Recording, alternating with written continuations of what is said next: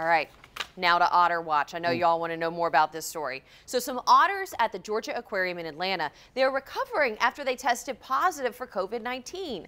The otters were tested after they began showing mild respiratory symptoms like sneezing, runny nose, coughing, and they were just kind of laying around, poor guys. So the aquarium says the Asian small-clawed otters are doing well. They may have acquired an infection from an asymptomatic staff member. Somebody coughed on the otters, I guess. So the otters are off the exhibit while they recover. The animals do not have direct contact with patrons, and it's unclear how many of these otters tested positive.